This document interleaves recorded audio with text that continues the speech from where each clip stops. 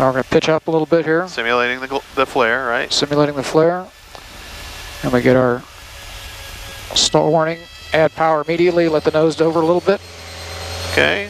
And we didn't lose any altitude. Okay, looking for a positive rate. Double positive rate. One notch of flaps, right? And then a gear. Okay, double positive. More flaps out.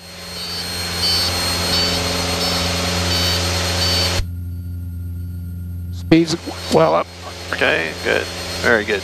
Now continue the climb up until you get a power on stall. Now demonstrate power on stall. Gears up, flaps up. You already configured, like simulating we are doing the departure on a go around, and then all of a sudden, no, what happens? We get into a power on stall and recover. Power on stall. Now we might also find ourselves with a secondary stall due to the elevator trim we got back here, so we got to watch out for that. All right, so you want to take, yeah, let's back a little bit neutral. Hold that right rudder.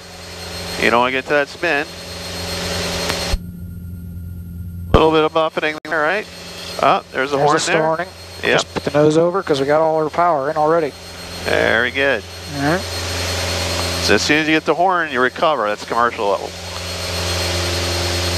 All right. Very good. Flying again.